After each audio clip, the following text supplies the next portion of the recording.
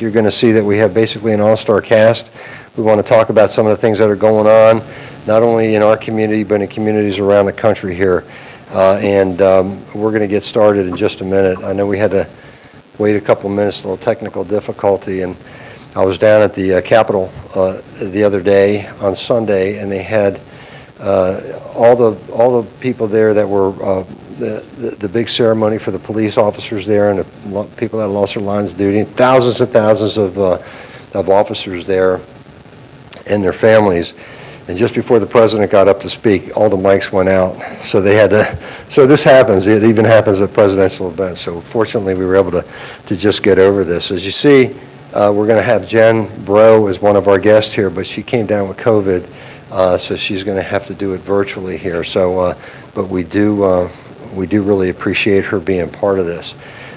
So let me get started here. I want to welcome you to this very special forum. As you've seen in the news, 2021 has proven to be the deadliest year for overdoses, a record number of 107,000 overdoses this past year.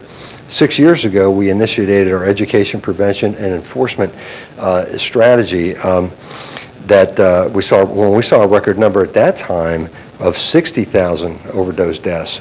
So we started what was called the Heroin Operations Team, and if you look at that chart over there, we were able to get about 15 different stakeholders together and make sure that we attack this from a very comprehensive standpoint. And now we've actually expanded, and if you look at the combating opioids up there on that screen, you'll see that we're now, I think it's about 39 different stakeholders that we're involved in. We want to make sure that we involve a lot of people in the community in this, because it's a complex problem, and there's no single answer to the situation that we're facing. A couple years ago, we also had the DEA Travel and Museum set up shop in Leesburg, and we conducted tours and held forums, and we had speakers that included some of the professionals that you see here today, as well as religious leaders, families who had lost loved ones, and even Nick Yakub, who was a recovering drug user, who did not see the light of day until he actually saw the jail cell closing behind him. So that's what worked for him, and that doesn't work for everybody. There's a lot of different things, a lot of different ways to try to solve this problem, skin this cat. We felt we achieved several significant successes. As overdoses skyrocketed in the Haida region, Loudoun saw our numbers go down. Tom Carr, who's seated to my right here, he's the director of the high-intensity drug trafficking area that covers Baltimore down to, what, about Richmond or so? Does it go that far? Yes. Yeah. And he'll address some of those things, but he saw that our numbers went down while at the time everybody else's numbers were going up. So we've been doing pretty well because we've been trying to get out in front of this issue. Just for a little background here, Loudoun County Sheriff's Office, we're the largest full-service sheriff's office in the Commonwealth of Virginia. We have approximately 650 sworn personnel and about 200 civilian. It's important that you know that, because we handle every call in the field, and we provide safety at the courthouse and at our adult detention center. We work with all of our federal, state, and local counterparts, and we really integrate our efforts from an original encounter to the referrals to the community, assistance with drug court, and sometimes incarceration. We work with DEA and the U.S. Attorney's Office to arrest these responsible for peddling this poison, and we've had success with getting enhanced sentences for people that were the suppliers of these drugs that caused somebody else's death. And we're very blessed to have Jessica Aber here, our Eastern District U.S. Attorney, who we work very closely with to go after that. One of the other things that we put together was a program called Safe to Talk. It's an app that we have at the schools for kids that want to go direct to our dispatch anonymously. They can let us know what's going on, and they can kind of keep the confidentiality, because sometimes they're a little reluctant to go through the schools, the counselors, the teachers, and all that, and they just want to go straight to us. And that way, we continue to push this app, and we have had some success with it. But we want that option for them if they don't feel comfortable and they just want to go straight to us anonymously, and we can look into the complaint, and then what we can do from there is decide whether we refer it back to the school, whether it's something that we can investigate, and that's everything from any kind of a drug situation, bullying situation, or anything that they might encounter, to include a terrorist act at a school. Our reported overdose numbers in recent years have gone down, mainly because when we started, we were the first agency in the entire area here in Northern Virginia, Metro DC area, to issue Narcan to all of our deputies. And when we did that, we got a little bit of blowback as to whether or not this was a good program. We did it, and right away we started seeing saving lives. I mean, like right away, it was absolutely amazing. So we've been very, very fortunate about that, and we saw our numbers come down when in the Haida region the numbers were going up. Ours were coming down. And now they're starting to go, since we've had COVID over the last couple of years, they're starting to climb a little bit, maybe 4 or 5, maybe six a year. And what we want to do is make sure that we're doing everything we can to, again, bring those numbers down, because these are not just numbers, these are people, these are families, these are people that are suffering out there. And we want to make sure we're doing everything that we can. And that's why we have such a diverse group of people here, you know, from substance abuse to mental health to leaders in the law enforcement community to folks that can talk about what's going on the border, a Nova Hospital, DA office in our Washington division here. So we're trying to do as much as we can do. And if you see what's going on here, just locally here, I mean, in just the past couple weeks, I pulled these articles out of the Washington Post. My wife thinks it's crazy. I read the Washington Post every day, but like fentanyl suspected into 2 teen deaths just a couple weeks ago. Northeast fentanyl deaths reach 10, okay? 6 deaths linked to drug overdoses in Northeast. So, and it's not just Washington, D.C., it's everywhere in this particular area. It's something that's impacting all of us. That was the whole purpose of this. We want to get back to the community. We've been kind of hampered for the last couple of years because of COVID. The last time we did this, we did it. We had the DEA museum out here, and I thought it went very, very well. We had a lot of input, a lot of activity from our community, and that's what we need to do. We need to all stay connected on this because we work better as a team than any of us do individually. So we're going to get into these, and I'll get into the introductions here in just a minute of the panel members here. But before I do that, I want to bring up something and congratulate Major Charles Richardson. He runs our Adult Detention Center. Chuck Richardson, he's got, I don't know, you probably got about 250 or so employees over there, sworn personnel and civilians over there. And one of the service providers that we have there is WellPath. And WellPath just awarded our agency, recognized our Loudoun Adult Detention Center as the top agency out of 47 facilities in 7 states for the service that we provide, and that we work closely with them with regards to mental health and substance abuse and just health, overall health in general. So we're very, very proud of the work that we do, not just internally, but the work that we do with others, and that means a lot. And it's important because when you look at all the different things that we do in our agency, we also work on what's going on when people come into the facility.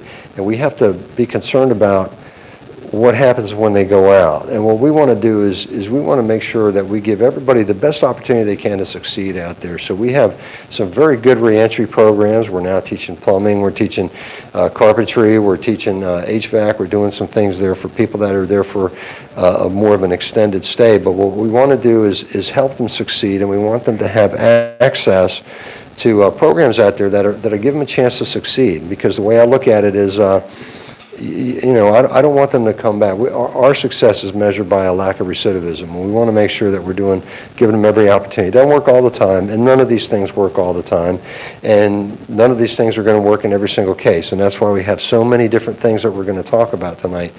But what I would like to do is bring Chuck Richardson up here and congratulate him and give him this award that WellPath just found about this morning, actually. So we're very proud of Chuck in our jail.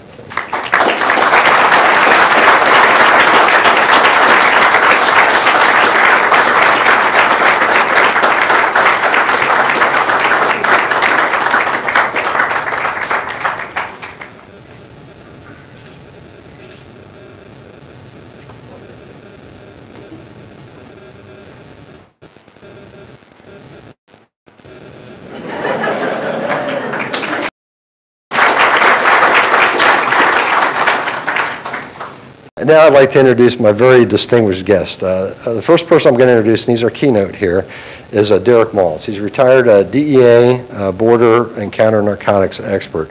Mr. Maltz is frequent on television as a commentator and expert regarding drug trafficking, homeland security, and border issues. He's retired from the DEA as a special agent in charge of the Special Operations Division, where he directed a multifaceted law enforcement operation coordination center that with representatives from 30 law enforcement agencies, DOD, and intelligence analysts. Sorry about that. So Derek, he's very good at synchronizing efforts for everybody, for all those elements there, and targeting transnational crime. He's really an expert on the border. He's a graduate of Syracuse University with a BS in accounting. And a quick story about Derek and I, we were both DEA agents. He was in New York, I was in Pakistan.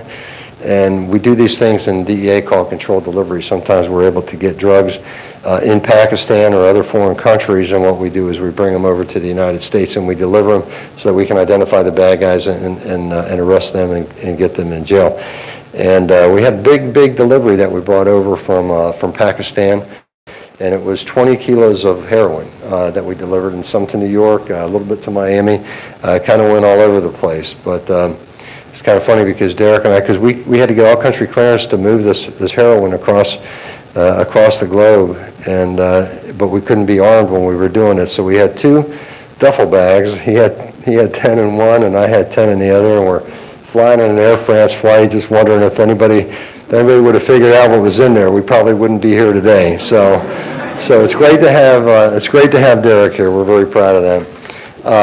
We got Jennifer Breaux. As you know, we're going to have to get her in here virtually. But Jen has established herself as an industry expert in local media and entrepreneurship, most notably demonstrated by appearances on industry-specific online marketing panels. She serves on the board of directors of the Loudoun County Chamber of Commerce as vice president of Virginia Wineries Association, on the board of Greater Hillsborough Alliance, and on the other boards. Ms. Breaux has a firsthand experience with the tragic consequences of opioids, and if you ever get a chance to go out to what is it, Percival area there, she's got Breaux Vineyards out there, just a fantastic winery out there, very well known, and they always get outstanding reviews on the wines they produce out there. So we're glad, happy to have her and have her share her story. We have Jessica Aber, United States Attorney for the Eastern District of Virginia, a graduate of William and Mary Law School with a Juris Doctorate in law. Ms. Aber previously served as a Deputy Chief of Eastern District's Criminal Division in Richmond. Prior to that, she served in the U.S. Department of Justice as an Assistant Attorney General in the Criminal Division. Ms. Aber is a graduate of the University of Richmond with a BA in Political Science and Criminal Justice. To my right here is Tom Carr, Executive Director of the University of Baltimore Center for Drug Policy and Prevention, College of Public Affairs, Executive Director of the Washington-Baltimore HIDA program.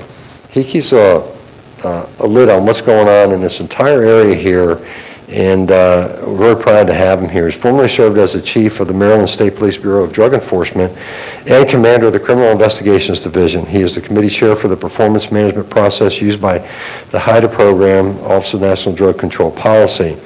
This committee established metrics to measure drug control efforts in the fields of drug law enforcement, criminal intelligence, treatment, and prevention. Mr. Carr has a degree in history from Towson State University and attended Maryland State Police Academy, the FBI National Academy, the DEA Commander School, and the Federal Executive Institute.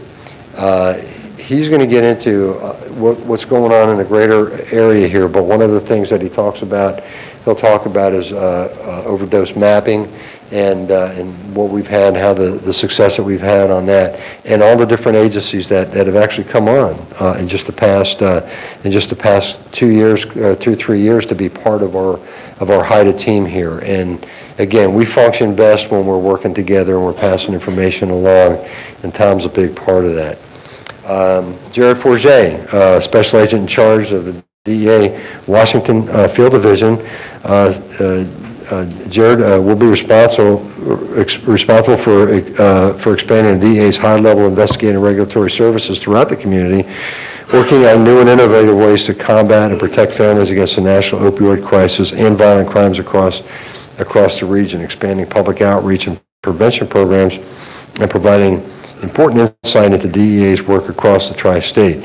Mr. Forget has a bachelor's degree in political science and a master's in international affairs from Northeastern University. We work very closely with Jared's office, and just last, not too long ago, about 6 to 8 months ago, we had there was a big case that we did called Operation Angel's Envy. That it involves 7 states, drugs coming from the Sinaloa cartel. We were part of that.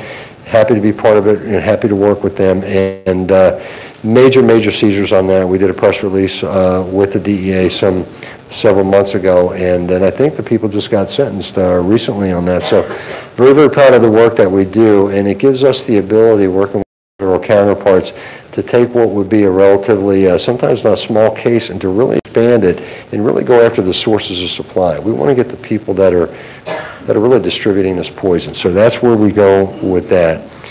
Michelle Petrozzullo is Assistant Director of Loudoun County Mental Health and Substance Abuse.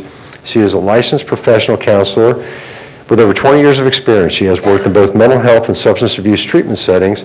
She began working for mental health substance abuse in 2001, has been assistant director since 2013. Ms. Petrozzullo has participated in multiple initiatives, including MHFA, mental health, what does that stand for, Michelle?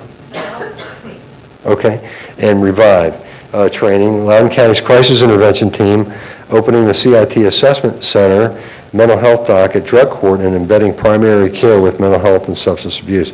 Ms. Petrozzullo graduated from the College of New Jersey with a master's in community agency counseling and a concentration in chemical dependency counseling. She received her bachelor's degree from Mammoth University in criminal justice and psychology. And well, I tell you, we're so proud to have her here. You know, we have, when I first came into office in 2012, we began our crisis intervention training like right away, and that was before it became the thing to do.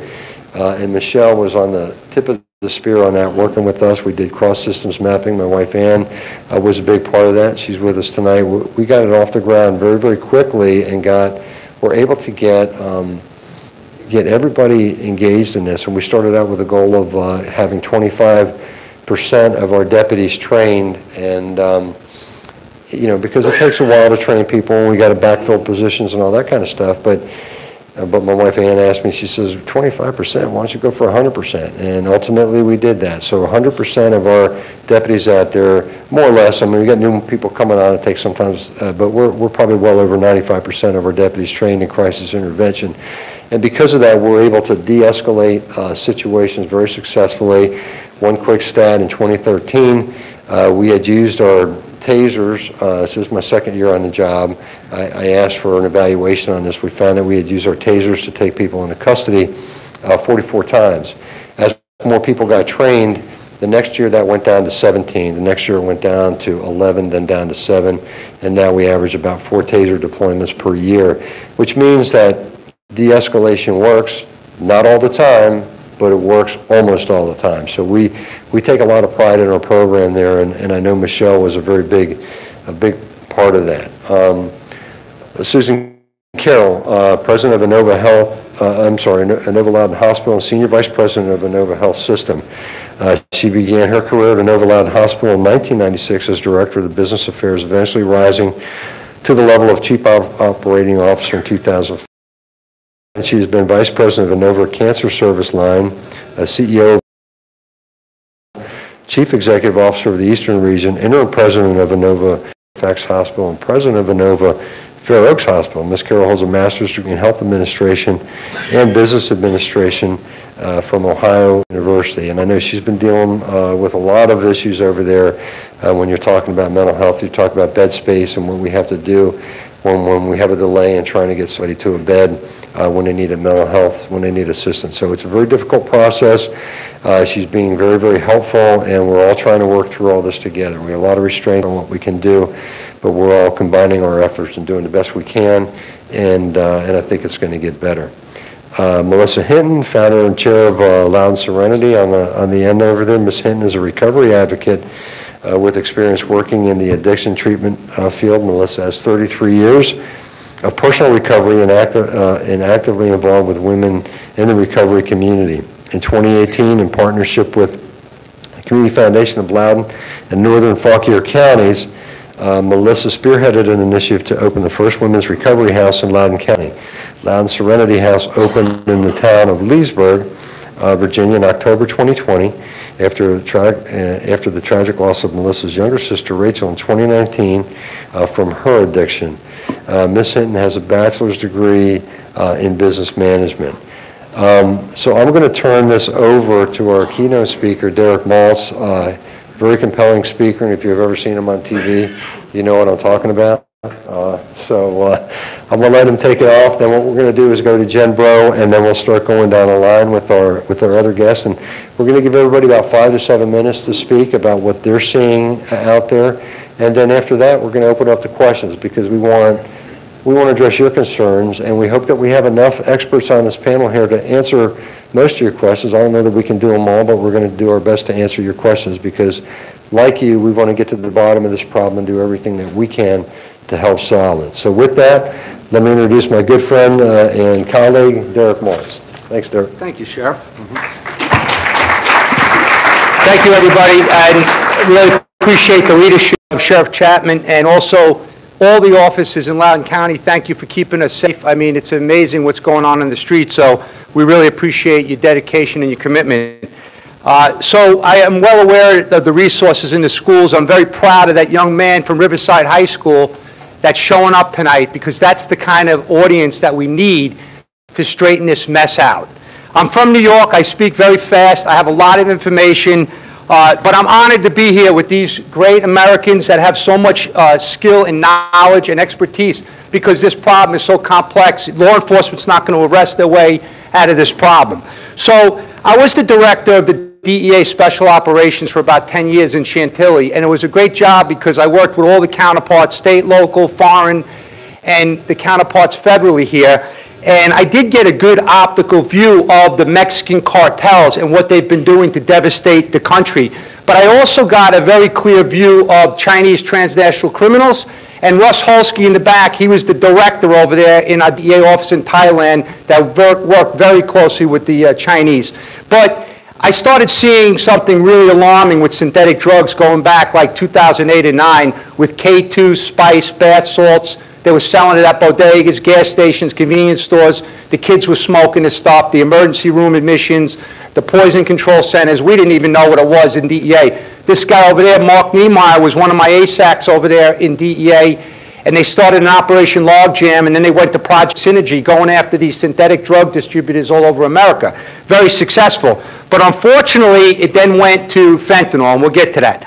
You know, the sheriff downplayed the successful operation of Operation Angel Envy, but from my perspective, understanding the work, they seized like over 40 kilos of fentanyl, okay? And for those in the room that don't understand it, I have to use props because I'm just like, that's the way I am. My wife in the back, Patty, helps me with this stuff. This is 300 grams of salt. This could kill 150,000 Americans, potentially. It only takes 2 milligrams of fentanyl to kill. So keep it in mind. That's why so many kids are dying. So the other thing is you go online, you go to Amazon, you could buy shirts like this. Keep calm and let fentanyl handle it. Okay? This is out there, just like the pill presses are out there. So in the case we talked about, it was such an awesome effort with law enforcement, with Jared and his team, and then they got together, they told the public what they were doing, so I congratulate them on that amazing case. So after my career in DEA, and this is why I'm very passionate, so what I do now is I work day and night to support, oh my God, don't want to knock the flame is this. These kids, take a look at the pictures. These are the families that are going through this devastation every day. They need help. So they told me I'm the voice of the voiceless, and I feel good about that. So I could do something to help those families. They can't bring back their kids, but maybe they could save some kids in this community and around the country. So we had a White House rally last year. I'm sorry.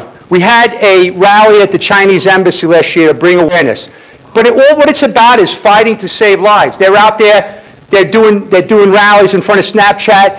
And this is one of the first kids that I got involved with, Joseph Dean. He died, he played lacrosse, my kids played lacrosse. 23 years old, he died, and his family started the Lost Voices of Fentanyl. That's what you'll see on my collages. Unfortunately, this is what's happening. Beautiful kid, graduation, in the coffin. And the mother wants me to use this because she's the founder of Lost Voices of Fentanyl, and she wants the message to get out there.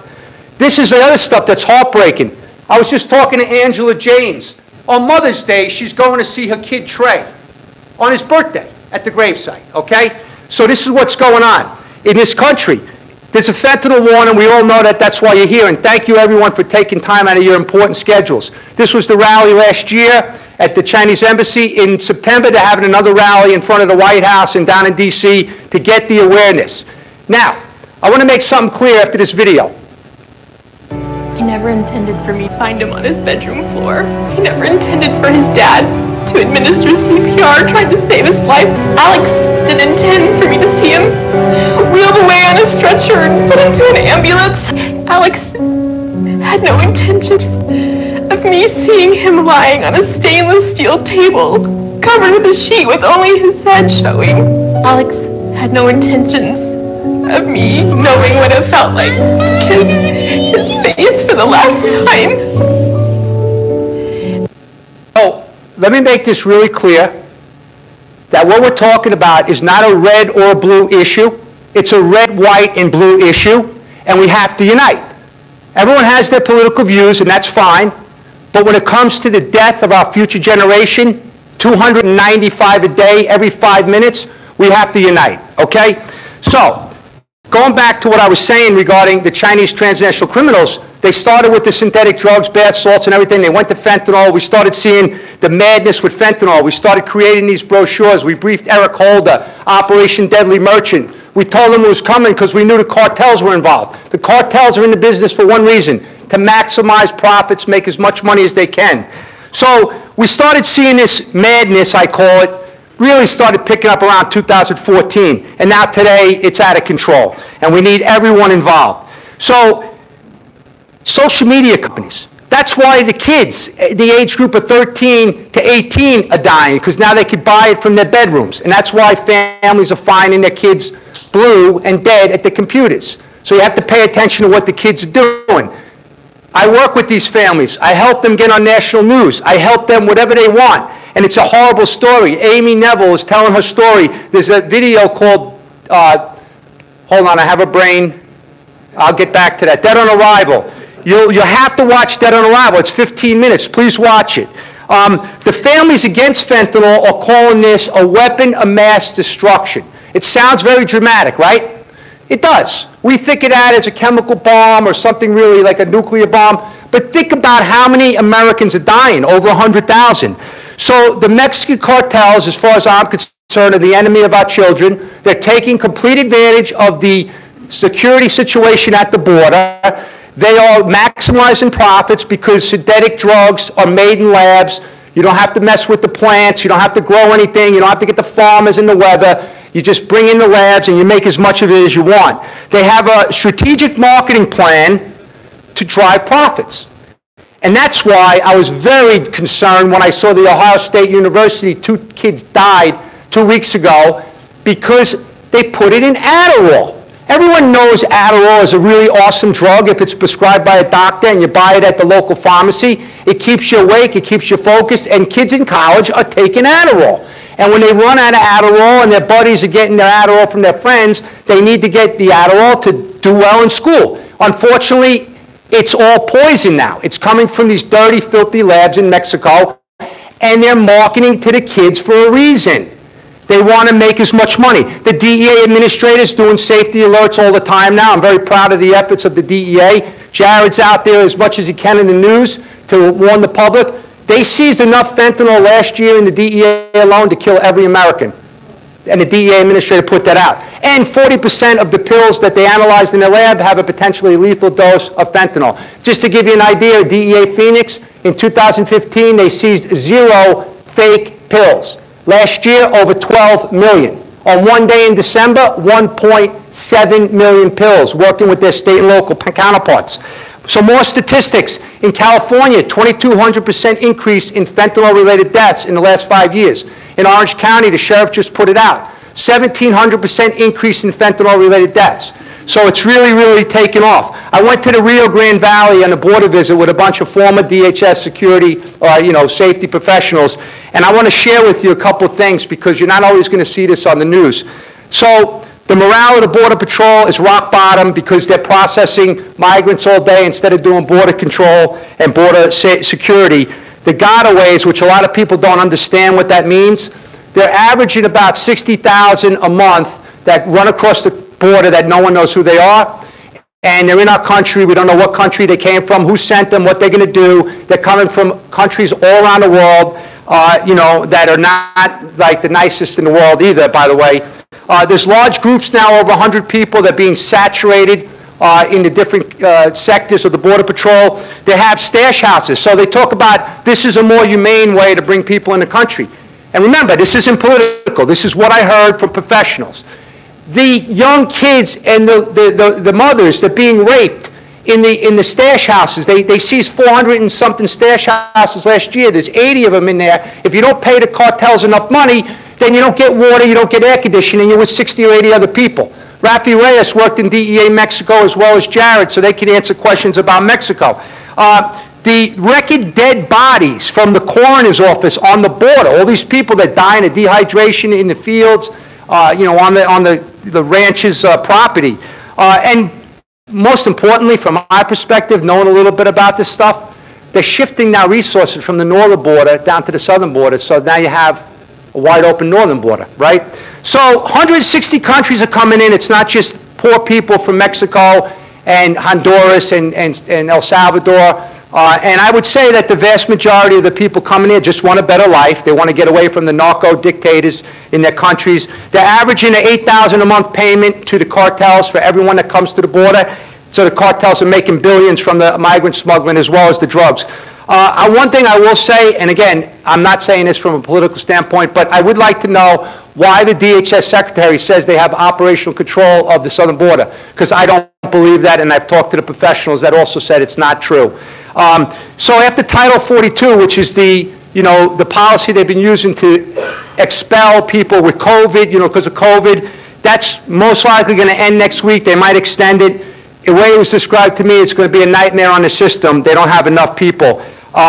So what I've said repeatedly, and it's just a question, so President Biden has said that the drug crisis is an unusual and extraordinary threat to the national security of America. So I would just have a simple question. If he was sitting right here, I would ask him, so then why are we keeping the border wide open? Why isn't the Border Patrol issued a plan on what they're going to do?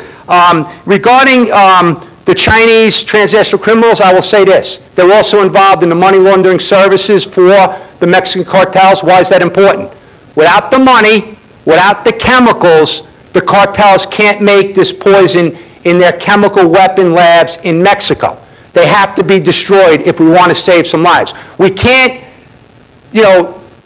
shut down production and think we're going to be able to solve this problem alone. That's why all these professional people that do such great work are helping law enforcement. We got to continue down that. The status quo is unacceptable. And as taxpayers who pay the salaries of all these government officials, you have to start demanding accountability on everyone. And this isn't a problem that started under Joe Biden. This has been going on for many years. But with the fentanyl, I've watched it now. This is the third administration, and it's really scary. So I could talk all night. In respect to these professionals, I'm done. Was there any more slides on that thing? One last one for my friend in Riverside here. So in this country, who would have thought you're going to have a hazmat scene in a middle school in Connecticut? Closed all day. The kid comes to school, 13 years old, with 40 bags of fentanyl. He has 100 bags in his house. He dies, and one of his buddies goes to the hospital. This is in our America. No, it's unacceptable. So that won't happen in Loudoun County because of the leadership of the sheriff and the men and women that work in this department and our first responders and everyone else. So thank you. I'm sitting down now. My wife's saying, stop. Enough. She's got to hear it all day.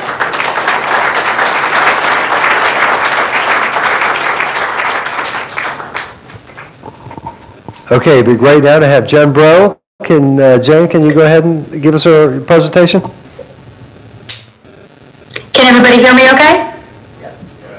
Okay, I kind of fade out when you guys applaud, so it took me a second to reconnect. Thank you for having me tonight. I'm sorry I can't be with you. Actually, my youngest son, Nicholas, who is 11, was diagnosed with COVID just this morning after scathing it for 2 years. So maybe God decided we needed a couple of days off. But thank you so much for adjusting and for bringing me on screen this evening to share my story with you and my son's story. Just to start out, I do have, with my father's the founder of Borough, and I took over 17 years ago. I've been in Loudoun County for that long, but I'm from the Outer Banks. So as I'm telling my son's story, I'm going to reference the Outer Banks, which is where he was when he passed away at the age of 25 on February 16th, 2021. I want to preface our story by saying that we are law-abiding, law-respecting family. My fiance is actually the Assistant Chief of National Subterranean Operations for the U.S. Border Patrol. He fights the cartel on a daily basis. He looks for drugs. He finds them. He searches for tunnels. You would not believe the amount of drugs that are coming in underground in this country, and it is regular talk at our dinner table, and it was well before my son passed. We talk to our children about drug use. We talk to them in a very candid way. And this tragedy still happened within our family to my son, Gray. And with that, it could happen to any of us. So we're only 6 degrees away from either it happening to us or being connected to somebody that it could happen to. I want to be very candid with you this evening as I share the story of my son and the impacts that opiates have had on him and had on our family. I ask that as I talk about his life and the events that led to his death, that you extend grace, listen with an open heart and an open mind, replace his name with your daughters, your sons, your nephew, your loved ones. In fact, I learned the hard way. Fentanyl is an executioner. It destroys lives, families, and communities. Users of opiates were not given life with drug user as their legacy. They are mothers and fathers, they are siblings, and they are somebody's child. None of us here tonight are beyond or immune to being affected by the crisis that we are now in as a nation. Addiction does not discriminate. Rich, poor, your color, your race, it's all fair game. Your ethnicity, all fair game. My son Gray passed on February 16th, 2021 at the age of 25. My mother found him. His grandmother will forever be scarred by the vision of her first grandchild lying on the floor. 3 days before he died, I had a horrible feeling that mother's intuition was seldom wrong. I confronted him about his sober walk, and he denied it. He then avoided me. He lashed out at me, something that was not common for him to do, a behavior that was not like him. Before I could get to him, he was gone. That was a day, I'm sad to say, that Mom was right. My son, even up into the day that he passed, was funny. He was fun-loving, young man with a kind smile, a great laugh, a true passion for salt air and coastal waters. He was an avid fisherman at his home on the Outer Banks of North Carolina. That's my birthplace, actually, as well. Anyone that truly knew Gray knew that he was a genuine guy who cared for his friends, loved his family. He always had a listening ear and would do anything to be there for people in need, even helping others to a fault at times. He was a confidant to his teenage brother, Christian, and the first to hoist his youngest brother, Nick, up onto his shoulders. He embraced his step-siblings with so much love, my 11-year-old stepdaughter even spoke of him at his funeral. His brothers, his siblings were his world. Gray could talk to anyone, even strangers on the beach, while he was fishing and hoping for his line to go tight with a catch. In his youth, he loved exploring around the vineyard property, playing in the woods. Just like many growing boys, he loved his family dinners. I'd like to think it was because he loved his family time, but I think it's because I'm Southern and I overserve, and he loved to eat as a young boy. And also after dinner, the kids would often box each other. They would put the boxing gloves on and it was fair game. So how do we end up at this place? We seem like the all-American family and everything looks great from the outside. How do we get here where I'm on, here with you tonight talking about my son's untimely death by fentanyl poisoning? Gray's life took a drastic turn after he suffered a shoulder injury in mid-2016 after he fell off of a skateboard. He took a pretty big tumble. He lived in severe pain. He treated it with Tylenol, Advil, ice therapy, heat therapy. Surgery was imminent. Doctors wanted to delay as long as possible. They wanted his injury to be a little worse before making it better because the shoulder surgery was going to be quite dramatic. Mid-2018, his pain was unbearable. He was now being prescribed Oxy, a habit-forming opiate that almost all of you, I guess, in the room have heard about by this point. And it's habit-forming, and he used it until it no longer worked. And this was his first brush with opioids. I believe his brain was altered then, and addictive tendencies truly began. If you fast forward to 2020, his surgery was a success, but he had still been living in pain and with much suffering. He could not get relief from the over-the-counter options that were offered to him. The Oxy was no longer offered. He was getting some really bad press, and so were the doctors that were prescribing it.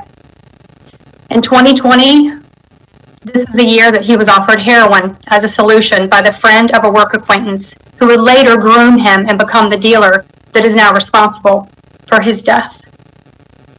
Gray used heroin infrequently at first. He knew it was wrong. He didn't want to use it. He hid it from those around him, something that I learned in his journal after his demise. As he describes, he didn't want to use.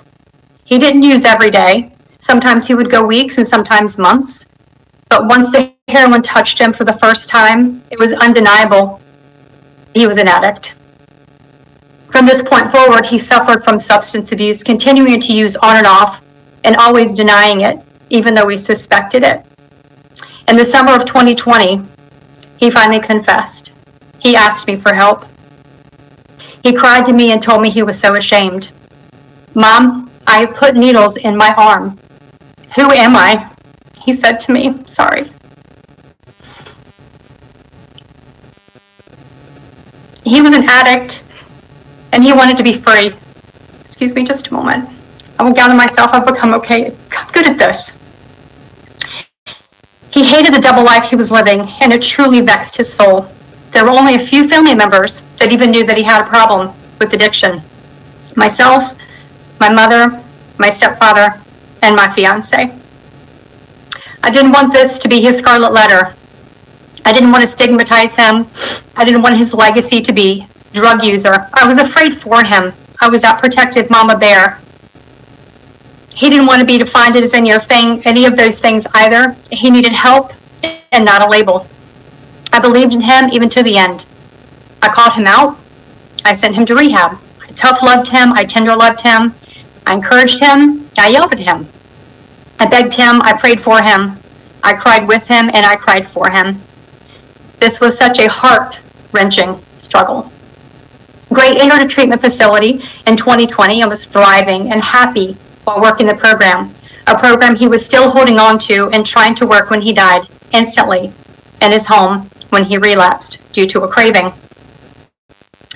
For the time that he was in the program and for several months after, I had my son back. He prayed for others to recover. He started his own support group to help people who were in recovery, and his worst fear was relapsing and dying. These are Gray's written words, and words that came directly from his rehab workbook. His other fear was disappointing his brothers and his mother having to deliver the news that he had indeed died from an overdose, which is something that came to fruition on February 16th, 2021. He truly helped so many others, even through his own struggles. As one friend explained to me, Gray cared more about my sobriety than I did for myself. He fought for me, and I'm sober today because of him. My son passed away with his to-do list by his head and his goal list beside him. He wanted to live. He wanted to see his brothers grow up and be free of this bondage of addiction. I pray that sharing his story with our community, with our friends that knew him and didn't know him, will help to raise awareness and could potentially help others who were suffering with substance abuse, and let people know that they are more than just drug users. They are mothers, fathers, sisters, brothers. They are families and our community members, and they are loved and they matter. We have to talk about this disease, and we have to talk about it candidly. We must destigmatize in order to make the changes and to save lives. I will always wonder if he stayed in rehab longer, would he still be here? It's an awfully difficult decision to have to make when you're told that it's going to be $6,000 a month again, $7,000, $8,000. It's very difficult. If I chose to share his struggles with more family members and include them in the fight, would he still be here? Lots of regrets, and I can't change anything now. But what I can do is help others through advocacy, and those who are being impacted by this horrible disease through intervention and education. And I can do my part to share awareness, which is why I'm with you here this evening. I started a charitable organization out of my grief. It's called Tight Lines for Lives in March of 2021. How I did it, I don't know, because I was in my just completely being led by grief and grace of God. Tight Lines, because my son was a fisherman, represents Gray's goal as an avid fisherman to always have a fish tight on the line. And it's a phrase used to wish others good luck when they're heading out to fish. With our charity, which was oddly enough, the approval came through on his birthday this year. We hope to cast out for lost lives and hold them tight until they're ready to get off the line. We're going to be catch and release when we get it up and going. So handling my grief through advocacy and action. And I'm grateful for the grace of God, the love of our community here, and from my childhood home on the Outer Banks. And I pray that Gray's legacy will be how he helped others, even when he could not help himself. I will say to you, his dealer taunted him. While he was in rehab, when he got the privileges of his cell phone, he would text him. Gray would block his number. He would get a fake number and keep texting him. When he got out, he would taunt him. He taunted with the safety of his family. He made threats to him. Gray eventually gave in to a craving, and that's when he passed away. His dealer is now in federal prison awaiting trial. It's going to happen in June, and I've been invited to share testimony. I'm just waiting on the details, and I cannot wait to see him put away for a minimum of 35 years. So the dealer turned him into a customer, and that's what they want to do to our children. Any little hole that you might have in your heart as you're growing up, especially these kids, they're so vexed, and there's so many issues that they're dealing with these days. If they don't fill it with something positive, it can be filled by your dealer, by your local dealer. They're waiting in the wings. They're in your schools. They're in your kids' Snapchat. They're an arm's length away, waiting to fill whatever we are missing, whatever your kids are missing. They're at your service 24 hours a day. At my son's service, we had a beautiful celebration of life on the Outer Banks. One of his friends, 24 years old, came up to me and said he had lost 25 friends already at his age to drug overdose. 25 people. This is a kid that goes to work every day. He's not on the streets doing drugs. He's not somebody that you would say user, the typical junkie definition. Another young lady, she's 24. She has the ashes of 4 of her friends on her dresser that overdosed from drugs, opiates. Kids on the Outer Banks, kids here, kids on all 4 corners here in our country and beyond are dropping dead of fentanyl. It's happening fast, and it's terrifying to me. It just blows my mind to think that a young, impressionable child could think that they might be experimenting with something they think is innocent, like maybe a half of a Xanax, just to maybe have fun and experiment, and they drop dead. That is that child's last day because of fentanyl. The sheriff read some headlines at the beginning, but I want to just read a few before I close. This was from today. As overdose deaths rise, here's how to test drugs for fentanyl. More than 107,000 Americans died from drug overdoses last year. The drug behind most of these deaths? Fentanyl. 2 teens die, deaths linked to Percocet laced with fentanyl. Police issue urgent warning after 2 Virginia teens die of fentanyl overdose in Northern Virginia. What the headlines don't read is family devastated. 2 boys lost their brother and best friend. Grieving family struggles to pick up the pieces after their father died, their mother died. They see these people that use through the eyes of a mother, a father, a sibling. The effort to save lives starts right here. I truly believe it's a grassroots effort. Not all of us can control what happens on the border, but we can be educated, we can be aware, and we can be advocates for the safety of our loved ones in our communities.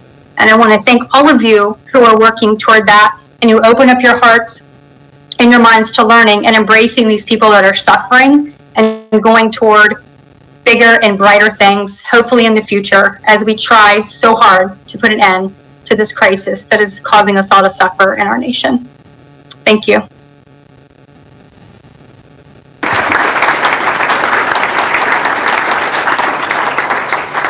Thank you so much, Jen, for sharing that. Very compelling, and my heart goes out to you. I know how difficult this has been for you, and for you to share that with us means a lot. And I'm glad that that it's being pursued from every angle, you know. And I'm glad that certainly the supplier on this is in the federal system, and hopefully he'll get a lot of time for doing what he did. But thank you so much for that.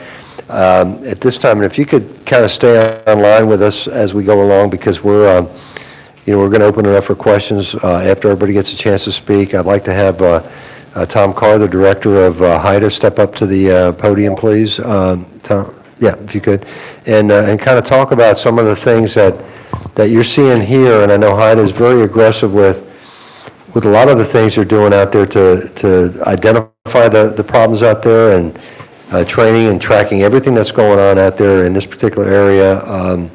So with that, Tom Carr, Director of HIDA in the area. Thanks, Tom. Yeah, thank you, Mike. What a heart-wrenching story. I've been doing this a long time. I used to ask in the audience, raise your hands if you know someone that has overdosed or has had a problem with heroin. I don't ask that anymore.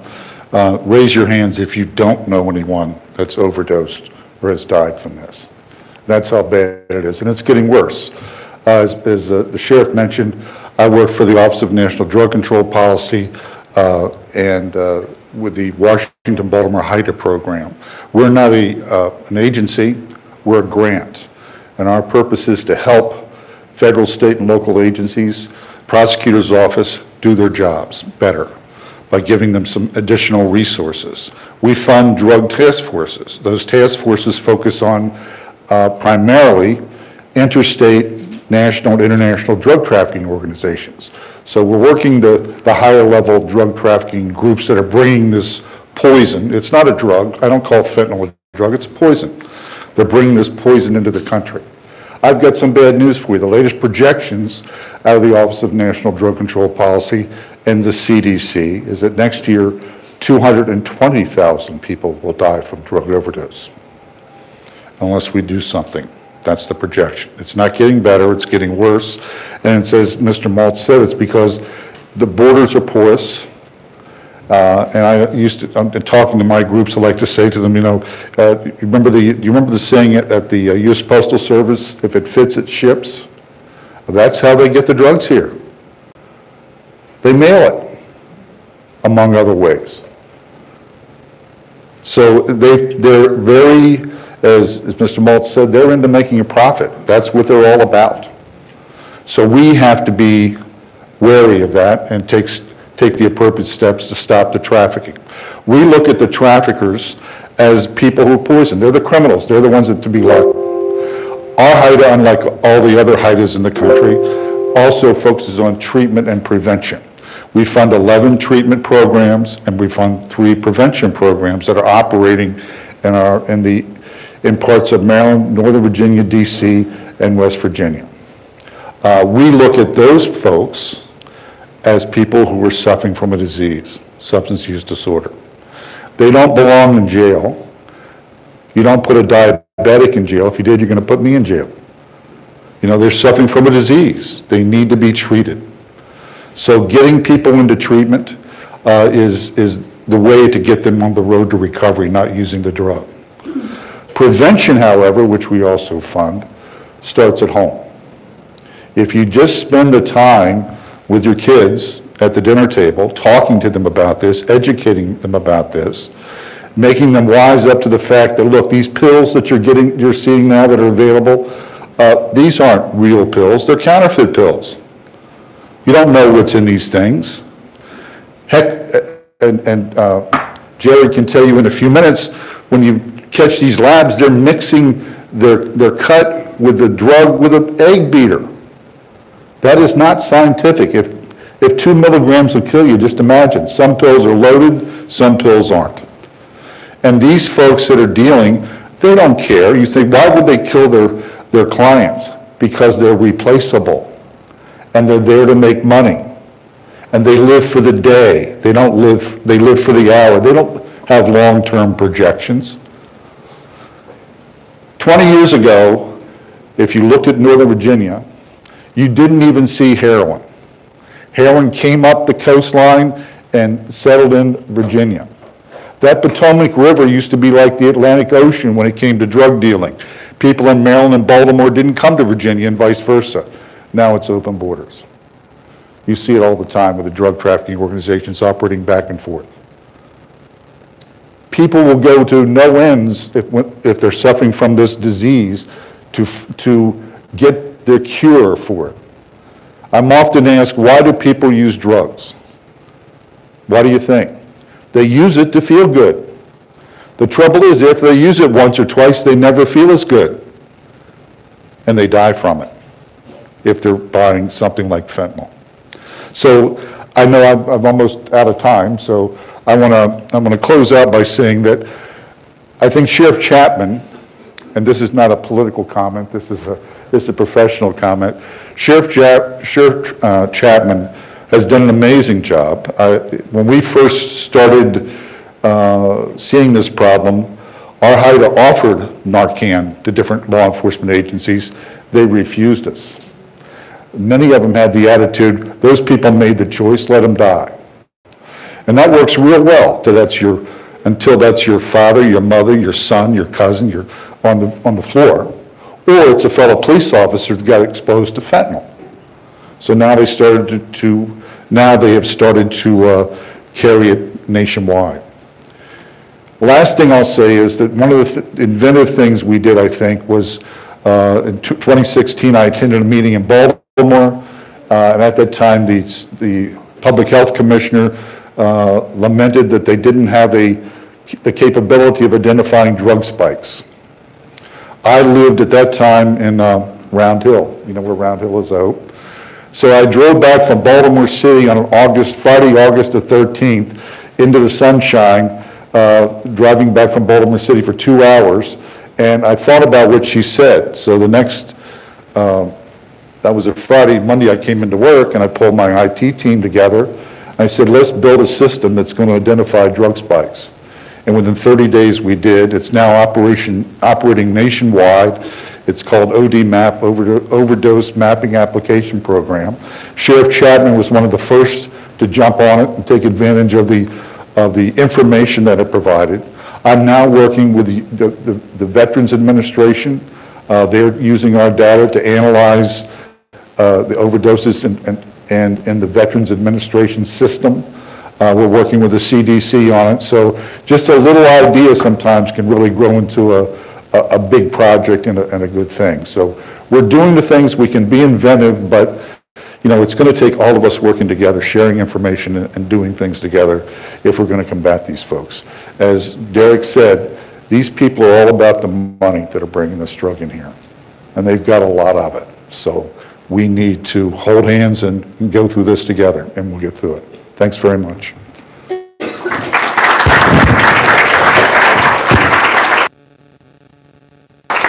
Thank you, Tom. I really appreciate that. Susan, can you get up and talk about what you're seeing in Nova Hospital there? I had a feeling right when I started coughing you were going to call on me next. So, you know, I don't want to repeat a lot of the things that have been said, and I think that we look at it at the hospital, and unfortunately sometimes we're at the end of the chain of what we see from all of these things. And you know, I don't know as much information about the front end, but I can tell you, you know, there's a few things that I think are important, and one of the things that Jennifer said that is so important is addiction does not discriminate. And I think we focus very much because we know our most vulnerable population is teenagers. I have 2 teenage sons, and I can tell you, if if I say it one time during the week, I say it 100 times during the week. You can never take a pill. You can never, ever take a pill. You can never do these things, not one time. These are the stories, these are the things that I come home and tell them. And, you know, we have I found out that yet on Monday, we had a physician who OD'd on fentanyl. You know, he's a Harvard grad, went to med school, he's an anesthesiologist. Nobody understands, you know, medications more than he would. And he was an addict. And he passed away, unfortunately, on Monday at a hospital in Maryland of fentanyl addiction. It has no boundaries, and so that's the one thing that I think is so important to really understand. You know, the Department of Health, and, you know, we talk about a lot of different agencies. Hospitals really think through, like under the Department of Health and Human Services and overdose prevention strategies. We try to focus most importantly on prevention, harm reduction, evidence-based treatment. I think what we talked about with Narcan and how people in the beginning thought that wasn't really a great idea, but we're talking about lives and we're talking about outcomes and saving lives, and Narcan is really our best defense when you get into a certain situation far down. But the most important thing is actually reducing this, in my opinion, is reducing the stigma. And I think it's something that we don't talk about enough. And I think 10 years ago, 15 years ago, I have a sister who went to Georgetown University. She's an attorney. She was a practicing attorney, and she's a heroin addict. So I run hospitals, and my sister's a heroin addict, and she has been, we're very fortunate, she has been in and out, but like Jennifer said, you know, money and recovery and you know, everything that we have done to be able to put there, and 10 years ago, I never would have sat, 5 years ago, 3 years ago, I never would have sat here and told you that. I wouldn't, and I see this every single day, but I would not have felt brave enough to get up here and stand in front of a bunch of people and say that, because I knew that I was embarrassed. But it's happening, and we see it everywhere. You know, the one thing, you know, there's been a 50-fold increase in synthetic opioids and synthetic opioids deaths since 2016. And I will say the medical community now, though we denied it for a long time, had a big role in this. Whether you hear a story that the dentist overprescribed an opioid to a 13-year-old when they had their wisdom teeth out, which happens, and you see that that's a sign, you know, a source of addiction. Physicians didn't understand this wonderful, you know, drugs that were out there. They didn't understand opioids. You know, even before fentanyl, you know, these were these drugs that were designed to treat, you know, irretractable pain in cancer patients. And drugs, you know, if you want to read the Time magazine about, you know, the pharmaceutical companies and what they did to kind of push these drugs, and not just, you know, their customers were physicians, unfortunately. And it took the medical community for us too long to realize that we were part of the problem, that these patients who were rebounding and showing up in our emergency rooms were actually patients that we had overprescribed to. You know, Jennifer's story about her son, you know, it started with a shoulder injury, and nobody knows who is an addict. And you could take a patient and you could have somebody who drinks the exact same amount of alcohol as someone else every single day of their lives. And 4 years in, somebody will end up in acute liver failure, and somebody else will end up living 50 years and be fine. And it's the same way with cigarettes, and it's the same way with drugs. And there is no DNA test for that.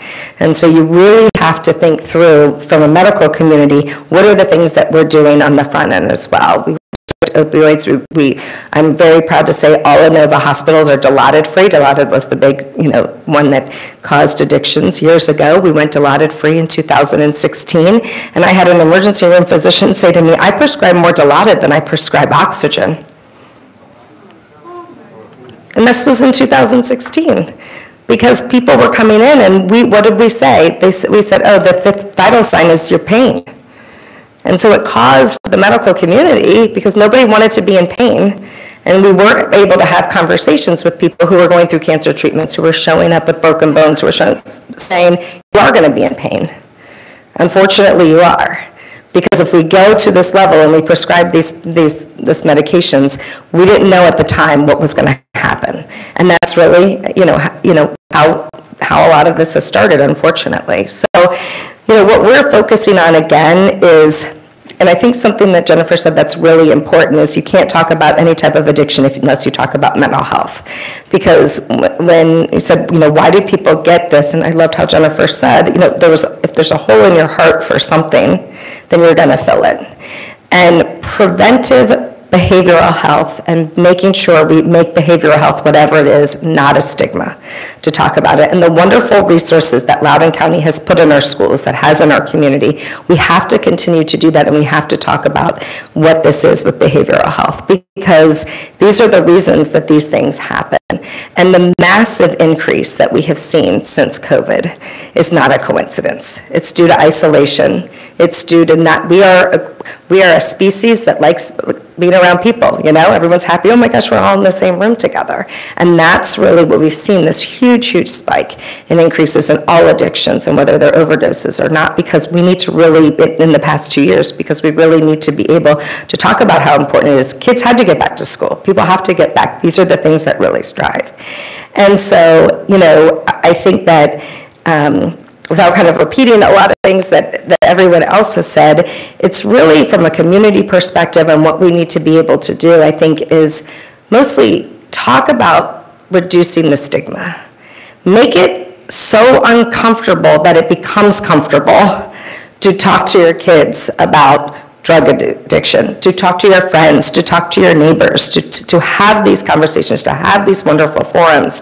Because while we see it on the back end side, nothing that we can do besides give you Narcan and maybe save your life is going to be able to change this upstream battle. And the upstream battle, like everyone has said, is such a complex issue.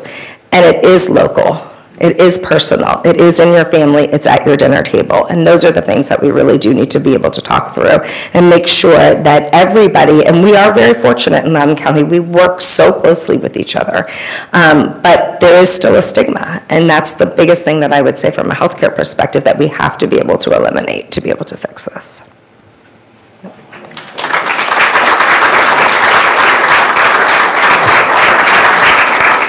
Come up and follow up with that, because I know you have a pretty detailed understanding of what's going on right here in Loudoun. So I want to thank you for inviting our department. I'm Michelle Petrozello from Mental Health, Substance Abuse, and Developmental Services, and we are in the business of saving lives. And by the looks of all of you here today, you all want to be in the business of saving lives. So I actually am going to stand here and issue a challenge to you. On the table out there, and in our prevention@loudoun.gov, we offer 4 trainings, and they're all free. And they're all about issues that we talked about tonight. We offer the ACE training, which is Adverse Childhood Experience, and it talks about risk factors and protective factors. We also do Question, Persuade, and Refer training. That is also free. Mental Health First Aid, and Revive. You've heard a lot about Narcan tonight.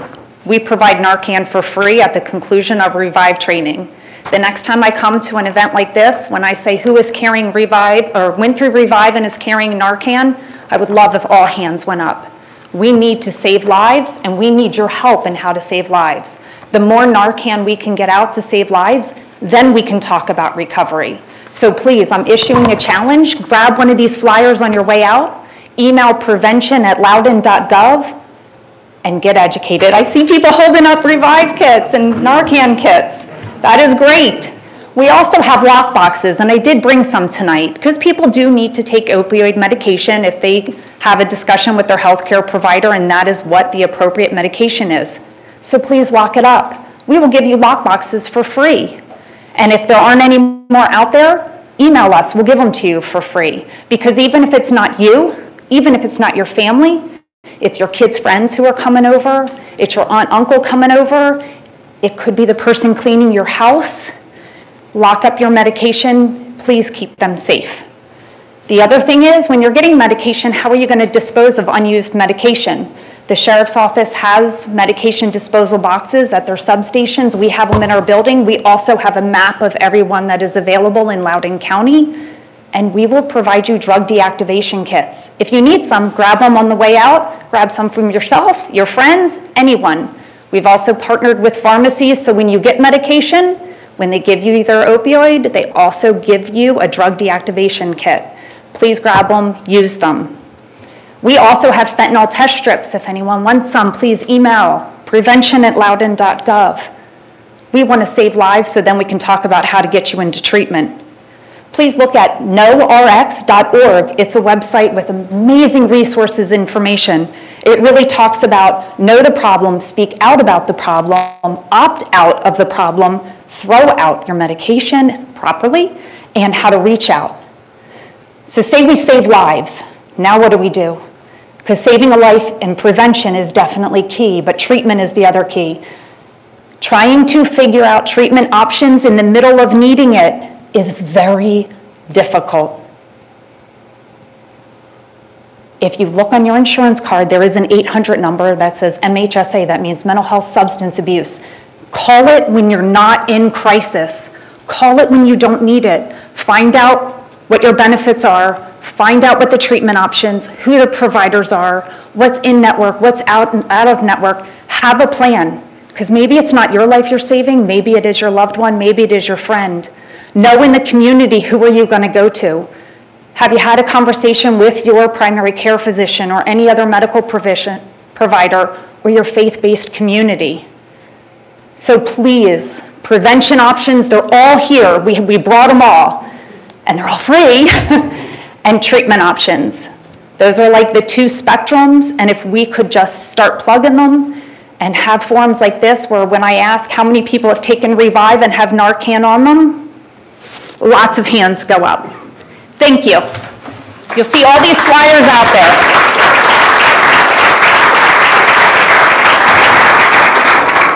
Thank you, Michelle. In addition to that, annually we participate in DEA Drug Take Back Day, which is gives you an opportunity to come back. We get thousands of pounds of drugs that we're able to dispose of.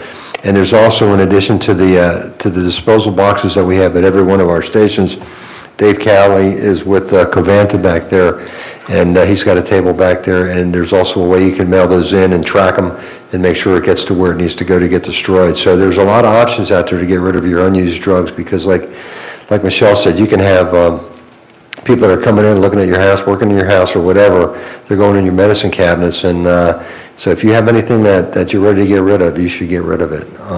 So it doesn't give anybody else an opportunity to take it. I'd like to get Melissa up here to talk about some of her efforts. Thank you.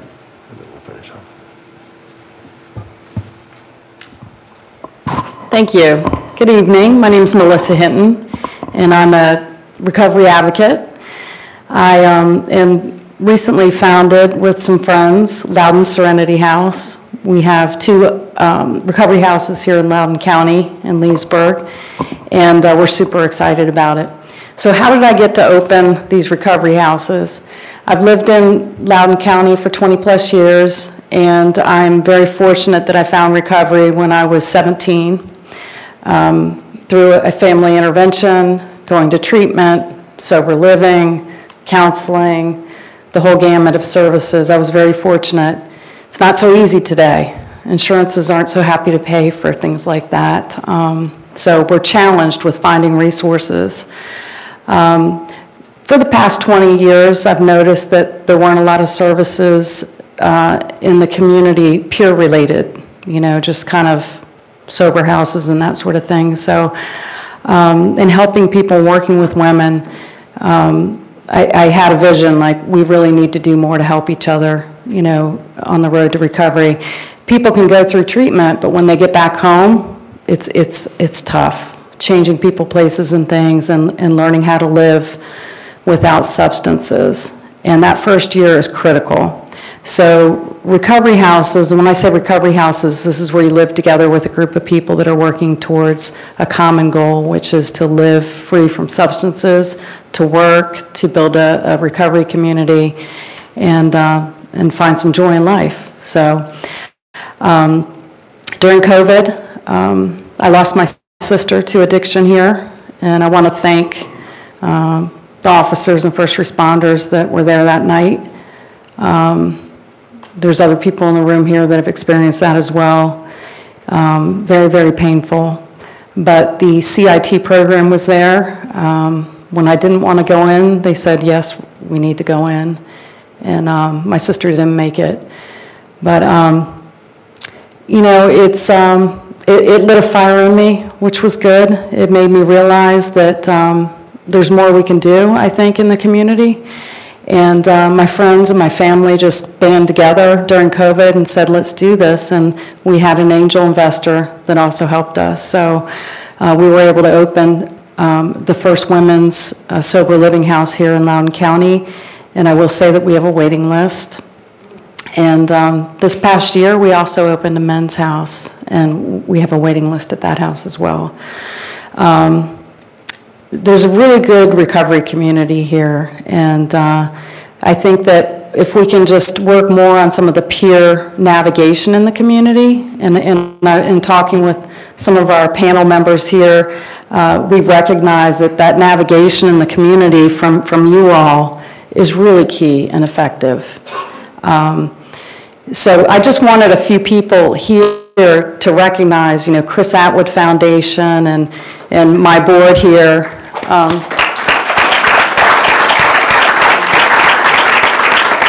If you do have a loved one that you suspect is having issues, there is help here. You know, Loudoun Serenity House, we're recovery housing, we'll talk to you. Chris Atwood Foundation will talk to you. We're here, we've lived it.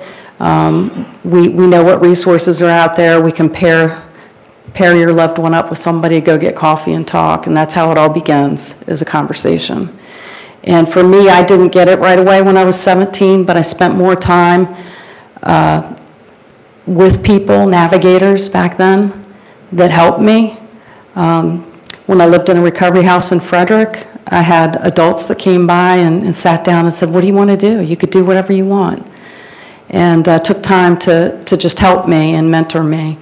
And today I'm a mom. I have 2 young adults. I have an IT career that's very busy. And I'm very involved with Loudoun Serenity House and the residents there. I love them. We're a family. And the people that are on the board and the committees are all very committed to helping people. And I encourage you all to get involved, because that's how it works. We would not be open if it wasn't for the community and if it wasn't for fellow nonprofits that are there helping that resident get whatever they need. And so with that, I know it's overwhelming to hear about the fentanyl issues we're dealing with that is killing people, but there's a lot we can do to reach out and help save lives. And I think in the community, some of the programs that Michelle brought up, the peer navigation, training is now a new source of helping people, so look into that. The mental health first aid, we've all taken that through Loudoun County, it's incredible. The Narcan training, so yeah, just positioning ourselves to help people, we can make a difference, so thank you. Thank you, Sheriff Chapman.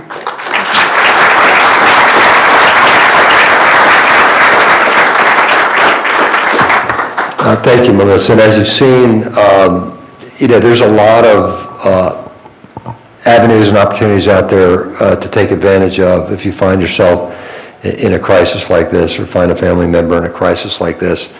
One of the things I mentioned earlier was, you know, certainly Derek Moss talked about it, but 107,000 overdose deaths last year is phenomenal. And when you kind of put that in perspective, that's 1 year. And you put that in perspective, in Vietnam, I think you lost 55,000 soldiers in a 10-year period. So in 1 year, you've lost more people to overdoses than you did in 10 years of the Vietnam War, which is outrageous when you think about it. I've been in law enforcement now for 44 years, and I also feel that with all the different things that we can do, there's still value, a lot of value, to holding the people that are responsible for this accountable and making sure that we get these bad actors in jail. We got to get them off the streets. We got to get them behind bars. We got to do everything we can to stop this problem. So with that, I'd like to introduce Jared from the DEA office here in Washington Field Division, and he can go into a little bit of that. Thanks, Jared. Hey, Mike, I'd like to correct a statement. I think I said 220,000 projected next year, 120,000. Oh. So Still bad, yeah. Good evening, everybody. I'm Jared Forget. I'm the Special Agent in charge of DEA's Washington Division. And like everybody else, I'd like to thank the Sheriff for the opportunity to speak to everybody. Any opportunity that I can ever get to talk about the dangers of fentanyl and the overdose crisis we're experiencing in this country, I always take that opportunity. As a matter of fact, today we had a meeting with other special agents in charge with the U.S. Attorney, you know, the heads of federal agencies here in the Washington, D.C. area, and I took that opportunity to talk to those other SACs, those other special agents in charge, so they could talk to their children about the issues with drugs and pills. I'm a father of 3 small children. Not only as a special agent in charge, but as a father, I take this very seriously in the community. I'm a member of this community. So it's important to me to get this message out. As a special agent in charge, this is our #1 priority for DEA. We have offices around the globe, throughout Virginia and Mexico as well, and this is where we are focused on going after the fentanyl sources of supply in China and Mexico. In my 20-year career with DEA, I've never seen anything like this. I've worked in Mexico, I've worked in New York, I've worked in Miami, I've traveled around the globe. I've never seen anything like this. And just to take a step back, the issues with the targeting of the opioid drug trafficking organizations that has long existed for decades, right? It really got out of control in the 90s into the early 2000s with the abuse of the prescription, the pill epidemic that we saw. People went over to heroin, went to get the opioids on the street. And around 2013, we saw a shift with the introduction of the fentanyl. And I remember as an agent in Miami, as talking to other DEA agents, we do this as this is our living, right? We're professionals. We go after drug trafficking organizations. We were petrified. We heard about this drug called fentanyl. We were petrified. And I remember agents coming across it, and we were petrified. And so over the course from 2013 to present, we saw heroin almost sort of disappearing in the community to where we saw fentanyl largely take the place of heroin in the community. Heroin's a bad drug, right? In terms of street drugs, it's probably the worst drug you could get. Before fentanyl, methamphetamine's, of course, very dangerous as well. And so we saw this surgence of fentanyl on the streets of the United States coming. And what happened was during 2020, with the start of COVID, it's really a convergence of really 3 things that happened. One was a continuation in the evolution of fentanyl on the streets. The Mexican drug cartels are pushing this deadly poison en masse across the border into this nation. So that happened. Of course, COVID happened. Mental illness went up, and people were at home. People weren't working. Kids didn't go to school. And I would argue the third major factor that happened, and again, it was already happening, was the use of social media to teach our kids, people turning to various apps such as going to Instagram and Facebook and Snapchat. And so with the increased use of social media by our kids, my 12-year-old knows how to use a phone better than I do. So kids know with a couple touch of their phone they can go and buy these drugs online, and they're much better at it. These kids are better at the phones than I am, right? So the social media with COVID and with the continuation of the flooding of fentanyl into this country is a scary thing. So with that, we've talked about these numbers, 107,000 overdose deaths, and I would even argue they could be a lot higher, right? If you look at the numbers, I look at the numbers in this area, I look at those are just the fatalities. What about the people that actually survived, the one that had access to Narcan, the people that the first responders were able to resuscitate them, or they had a friend that resuscitated them? I would argue that those numbers are actually probably 10 to 15 times higher. They're much, much higher, but through the use of technology and Narcan and other things, we've been able to save a lot of lives, which is a great thing. So as we've heard through many of the speakers already, when we look at the pills that DEA is seizing, 2 out of every 5 pills that we come across the country have a deadly amount of fentanyl, 2 milligrams of fentanyl, which is enough to kill. And so at DEA, again, we do this. We have DEA chemists. A DEA chemist can look at a counterfeit pill and a legitimate Oxy, Adderall, Percocet, Xanax, you name it, and we cannot tell the difference between the two. We can't tell the difference at all. And we're DEA, right? We're not a civilian coming across these drugs. We cannot tell the difference, and it's frightening. It's frightening to me as a special agent in charge of this division that we're coming across it. So with these numbers, sadly, these numbers are affecting this area exactly the same as it's facing the entire country. We've seen from 2019 to 2020, we saw a 30% increase in fatal drug overdoses in Virginia and across the national capital region. From 2020 to 2021, it was consistent, went up another third, and unfortunately, it's probably going to continue to go up, those numbers. And so with that, it's unfortunate this region, not so much Virginia, but Maryland, Pennsylvania, Washington, D.C., we've long had an opioid challenges in this area with investigating these drug cartels and drug trafficking organizations. Opioids has long been a problem here, but that's not going to stop us. We're continuing the fight. We're doing a lot of work on the enforcement side. We're working a lot with Loudoun County quite regularly. The sheriff talked about Operation Angel's Envy. We took a lot of fentanyl off the street during that operation. This, in terms of the enforcement side, it can't be done alone.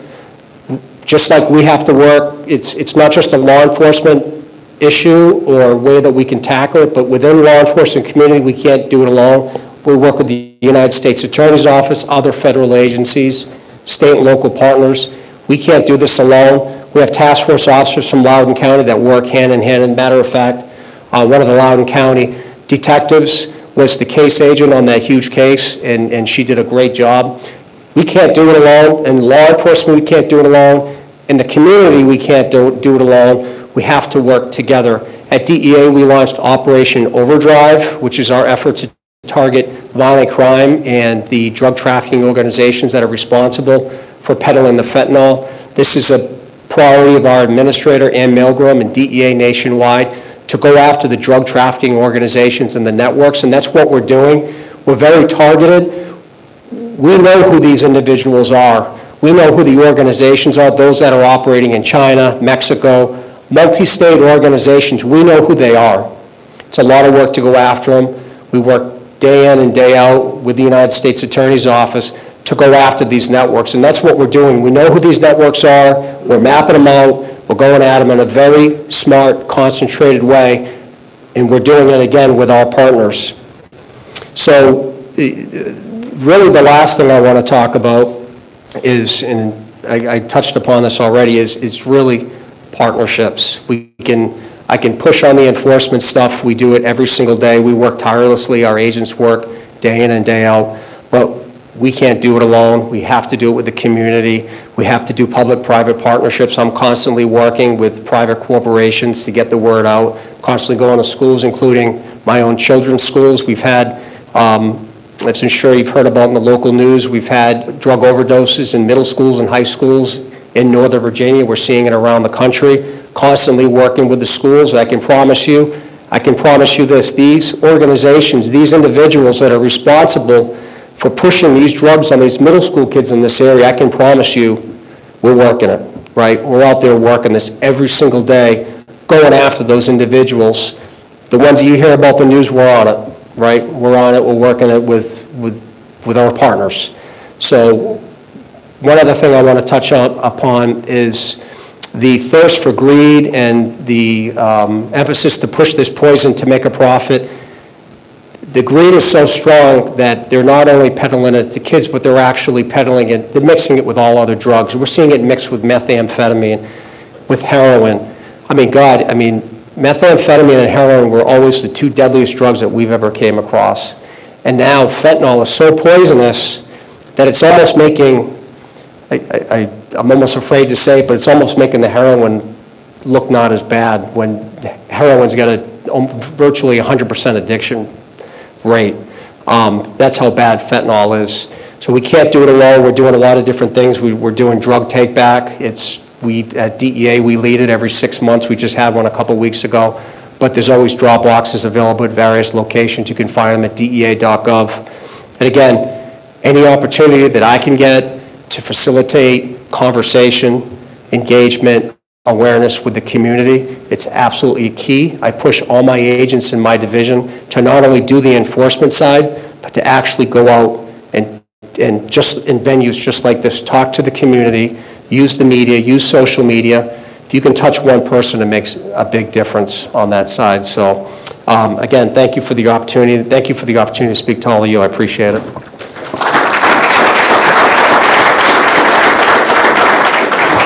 Thank you, Jared. You know, we started seeing the fentanyl evolve a few years back, and we found out that fentanyl is about, 50 times more potent than heroin.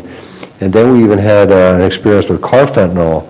And when I saw the article in the Washington Post come out about carfentanyl, that's even 50 times more potent than fentanyl, it was really shocking. And it's used as elephant tranquilizer. I was giving a DARE graduation speech, and I mentioned that, you know, imagine what it would do, what it can do to you if it's going to knock out an elephant. And I got called over after I gave that presentation by a veterinarian. One of the moms was a veterinarian whose kid was at the school, and she says, Sheriff, you can't use that comparison anymore. You can't say that. And I said, why is that? She says, because they're not using it as elephant tranquilizer anymore. And I said, why is that? She goes, because it's killing the elephants. So that's how bad this stuff is. You know, that's how bad these drugs can be, and that's why we really have to take this seriously. I appreciate the great partnership that we have with the DEA here, and certainly with the U.S. Attorney's Office. Now, if you could, Jessica, please get up and talk about some of the other things that we could do here. Thanks. Well, thank you. There's very little left to say, and I know I'll be snappy. I'm a short-winded lawyer. So I'm Jessica Aber. I'm the United States Attorney for the Eastern District of Virginia, and what that means is I am the chief federal prosecutor for the eastern half of Virginia, from up to the DC line, west to Farmville, south to North Carolina, and east out to the ocean. And I have a staff of approximately 300, of which half of them are lawyers, and I could tell you just among us, and don't tell Jared this, that we could all work on drug cases all day, every day across this district. I could redirect all resources towards opioids and other types of narcotics and those prosecutions, and frankly, I don't think we would make a dent in it because the problem is so overwhelming. And for the sake of your tax money, we're working on other things. I have very competent narcotics prosecutors, but we work on a whole host of federal matters. And that scares me, frankly, as a citizen and as a prosecutor.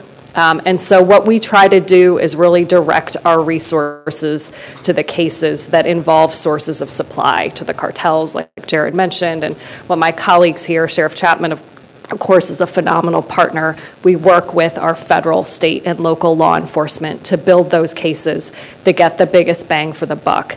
And on that point, since I'm here with the enforcement hat, I will tell you that I didn't realize until I became a federal prosecutor what distribution means. And so if you have teenagers at home, as I'm going to go drive one after this, I'm going to rehash the same speech about if you're at a party and you share a pill with someone, that is drug distribution. It doesn't matter if you get money, if you get anything in return.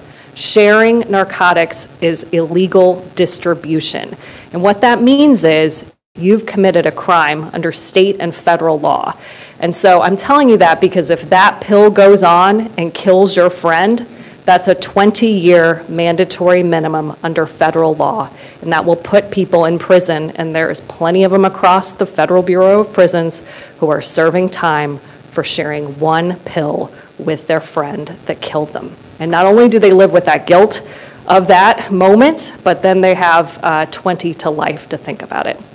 And so I urge you to share with those of you who may be suffering from addiction to reconsider sharing anything they have with their friends or strangers because of the potential penalties they face. So on that positive note, I'm going to take a seat, and I thank you, Sheriff.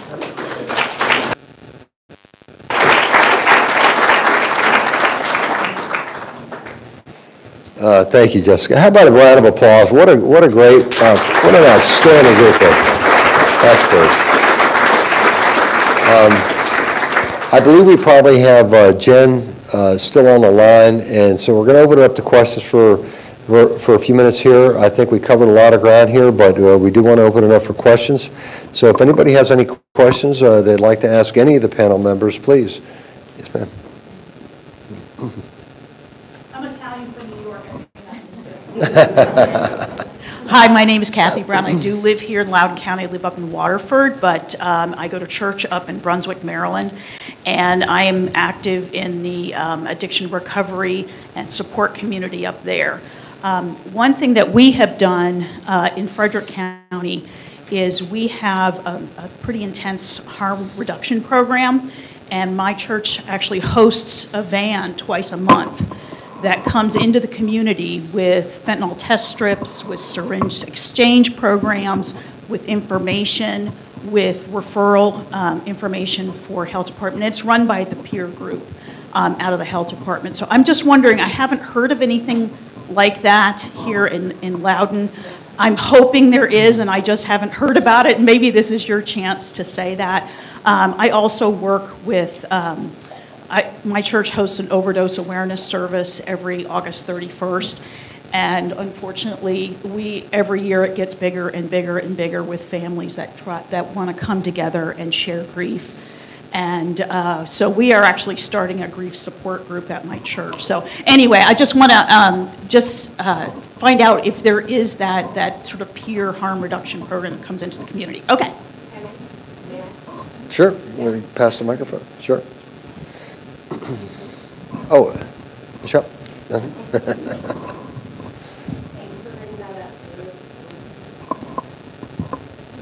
Can you hear me? Thanks for bringing that up. Melissa kind of pointed us out, but my colleagues and I are here from the Chris Atwood Foundation, and we do have a comprehensive harm reduction program we operate out of Fairfax County, but we have a mobile unit that goes out into the community that provides safer use supplies and distributes free Narcan and fentanyl strips and peer support services. Maisha is one of our certified peer support specialists. Daniel's one of our certified peer support specialists. And actually, someone who hosts our grief group is here tonight, too. She hosts a grief group for family members who have lost someone to overdose. So we do have services locally where we can help with education, prevention, peer support services, harm reduction services, and recovery housing, scholarships, and I think I hit everything. And we have a reentry program. So feel free to reach out to us with any questions or for any kind of support. It's the Chris Atwood Foundation, www.thecaf.org. Okay. Yeah. Michelle over here. Right here, ma'am. Hi, my name's Janae. I was invited this evening by Jen. I've known her kids since they were babies, basically. But the reason why I'm commenting is because if it weren't for Jen, I wouldn't be here. And I look in the room and I'm thankful for the people that are here, but our community is huge. So the key is to reach everybody. And I mean, I'm very talkable. I can stand outside a grocery store, outside of Costco. But I think there's got to be a way to get people more knowledge into the community. The envelopes that were given to me as I came in the door for disposal of our narcotics in the bags, I mean, even that would be such a conversation starter. And it was such an eye-opener that I think if we could just pass those out just once a month. I'm more than willing to go and volunteer. I've been a pediatric nurse for 20 years. I've been a nurse for 30 years. And I don't know. I don't know how else to get it out there other than we need more people than this to affect our entire community. Costco's huge. You've been there on a Saturday? So that's just my suggestion. Reach out if I can do anything. Thank you. Got a question over here? Sure. Hi, my name is Susan Murphy, and I have a daughter in a high school in Loudoun County, and I have two boys in middle school. and we do have candid conversations about this, you know, and I don't know who it was, but I say, you know, I will kill you if you do drugs. You know, blah, blah, blah, mom, that kind of thing. But what are you guys doing in the schools? You know, I know there's DARE, and that's been done for decades, probably. Yes. But this is real, and I don't know that these kids understand it. I just don't know. I mean, there's an element of they're invincible. You know, is there a scare? I really don't know that they hear you, that they see you, that they're, you know, maybe it's a good thing right now they're not exposed to it. I mean, I haven't heard of any deaths within the school system, but they're masters at social media. You know, I haven't seen anything on social media about Narcan being available. Like, what can we do? I just worry that this generation of kids is not hearing. Well, we have a very, and I'll let you talk just a second. We have a very active DARE program, and what we did when I first came on the job was we expanded that to middle school. And the reason that we did that was because we see the peer pressure out there. The problem is working with the school schedule and all the mandated classes that they have and all the difficulties trying to get a program in there. But we are blessed to have school resource officers in middle and high school, and we have one DARE officer for about every 6 elementary schools, so they get to know the kids. I think a lot of this has to do with the relationship that we establish with the kids, a kind of a personal relationship, and we want them to feel comfortable with us, not just looking at us as a law enforcer, but as somebody that they can go to. And that was one of the reasons that we initiated the Safe to Talk, because sometimes they don't feel comfortable going to a counselor, they don't feel comfortable going to a teacher, and if they can just text us anonymously or you know, something online, we can find out, you know, it'll go straight to our communications center, and we can then follow up on it and do something more with that. But we do have limitations as to what we can do in the school because they have such a cumbersome schedule, and we've tried to do more, and we will continue to try to do more, but we are kind of limited as to the amount that we can do, but we've done about more than anybody in this area. So, Michelle, did you have something to add? Please. So our department spearheaded the Prevention Alliance of Loudoun, called PAL, and the schools are a part of PAL. And in PAL, which you'll see the blue bags, if you're walking around with the blue bag, it's the Prevention Alliance of Loudoun. We do have youth who even participate with us, and we've had public service announcement contests. Most recently, they've done a PSA on one pill can kill. And so we try to get that out through social media because that is what the kids are turning to.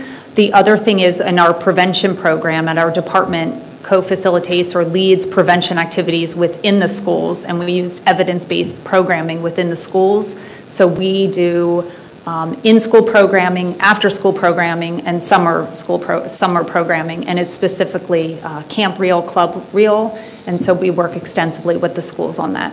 And the Sheriff's Office, school resource officers actually work in the summer camp with us. And so it really is a great way for youth to have a positive relationship with law enforcement. So we do have school-based intervention services. Thanks. I think Tom wanted to add. So. Yeah, if I could. Yeah, the western part of West Virginia in the Panhandle was hit very hard by the fentanyl problem. We worked with a very innovative police chief in Martinsburg and the superintendent of public schools and put together something called the Martinsburg Initiative. You should look that up, the Martinsburg Initiative. But what it does is we were able to provide seed funding for them through HIDA. CDC later came along and gave them $1 million. They liked what they were seeing.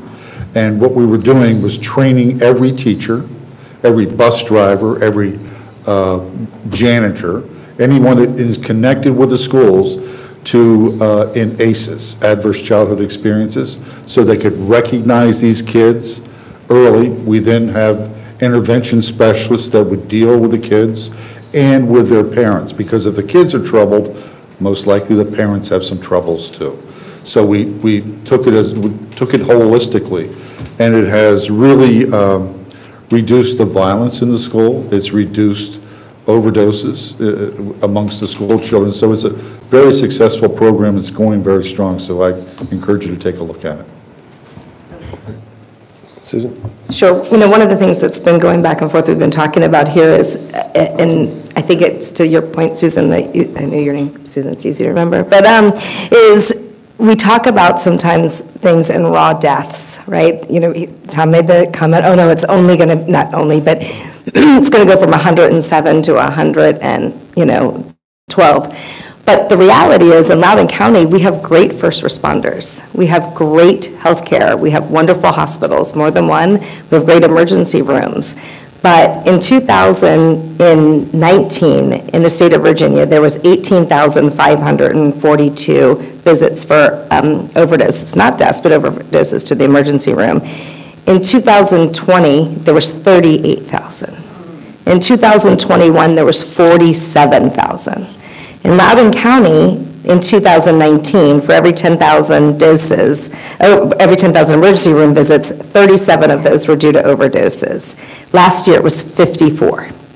And so we talk about these numbers of deaths, but the reality is the problem isn't getting better. We've gotten better at intervention and saving lives.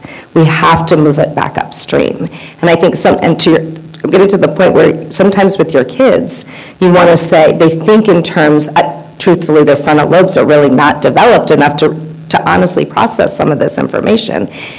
It would be like saying behavioral health is only an issue when people commit suicide. We have to start thinking about not just the deaths, but what's happening. On Sunday, in the pediatric emergency room at Loudoun Hospital, we had 78 pediatric patients that were seen in a 24-hour period. How many of them do you think were behavioral health and substance abuse? 27. 27 patients out of 78 on one day in our one emergency room. And so those are the numbers that we really have to start saying. It's not just about the deaths. Kids get the deaths. If a friend, if you have somebody who commits suicide as a close friend, that is deeply penetrating overdoses. But this is, we're doing a great job because we have all these wonderful programs and interventions, but it's not necessarily changing the curve, and that's the things that we have. And those are, if your kids want to come to the hospital with me for the day, that's what I do to my kids. I'm like, come on, let's go. You know, there has to be a way. Now, I will tell you, this is a little bit of a funny story, but my son just had his wisdom teeth out. You know, when you record your kids when they're coming out of anesthesia, just to be mean. The first thing my son said to the orthodontist, or the dentist when he came in, he said, okay, my son in his anesthesia said, I can't get any opioids. I learned about this in my school.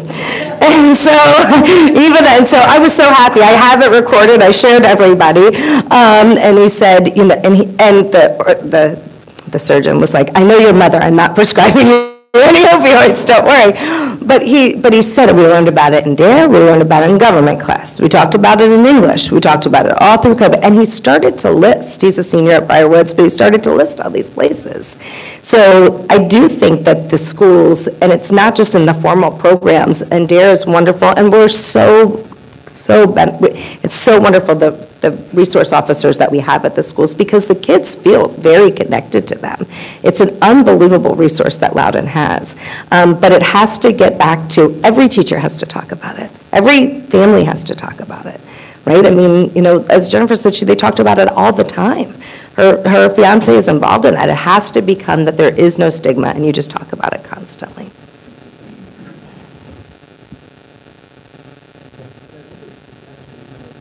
I have a son also in middle school and elementary school. And I'm also a coach, though. I coach CLBL, I coach flag football, I coach Craig's kid. So we have access to these kids once a week, you know, for an hour at a time. To take 10 minutes out of that time to talk about this once every so often is easy, right? So it's not just in the schools. How do we get that into the programs, into Central Loudoun basketball or football, or even music and arts and theater and all those, right? I mean, doing those types of things, I think would be a huge benefit. I know a lot of coaches would take training to at least talk about it, bring that stuff up, not just in the school setting where they trust coaches a little bit more. It's a different person talking to them. It's not their parent. It's not their teacher. You know, just a suggestion. I also do work with Border Patrol, so I get all this stuff. It's a huge problem. Thank you.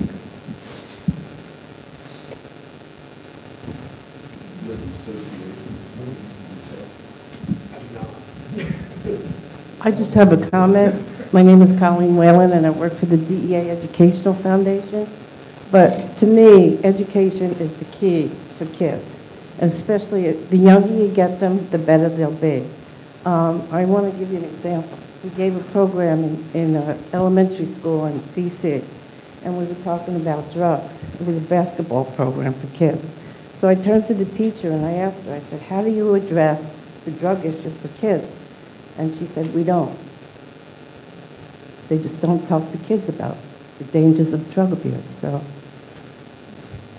I think it's so important to get them at an early age, especially when you say you have law enforcement operations in middle schools today. No, you're right, and we were fortunate because of the DEA Foundation and Educational Foundation to get the DEA Museum out here a few years ago, and we were hoping to get more school field trips through there. We had some, but we were hoping to get a lot more, but we did have some forums there and brought people out.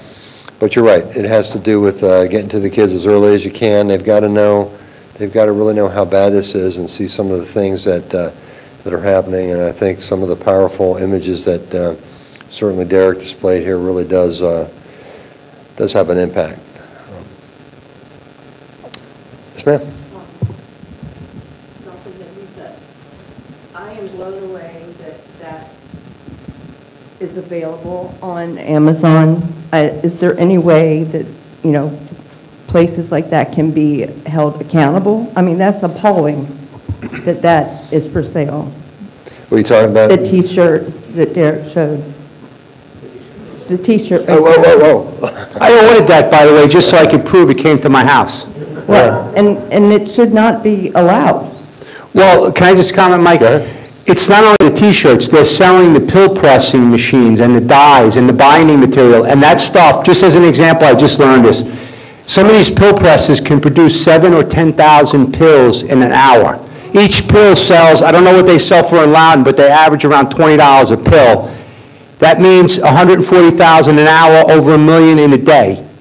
That these kids, a lot of millennial kids now that don't want to go to work, are buying these pill presses online at those vendors, and they're making these pills because they want to make money. And why is Amazon allowed to do that? That should be against. It's all about the money. Have you heard that one? That's why corporate cartels dumped 100 billion pills into America over a 9-year period, and hardly any of them went to jail. How about that one? Atrocious. As young agents in DEA, we were taught that you go after the source of supply and the distribution networks. When you identify a certain big pharma company or a distribution company, they get fined. They get fined a lot of money, but the fines don't do anything. Right. No one's being held accountable. So until people start realizing they have to be held accountable, like the sheriff said, they go after them. The DEA is going after people left and right, but you got to hold big pharma, corporate America responsible for this problem too, because we're all in this together. And that stuff cannot be pulled? Well, they take it down for a day, but they don't monitor like some of these third parties. I guess it's very overwhelming.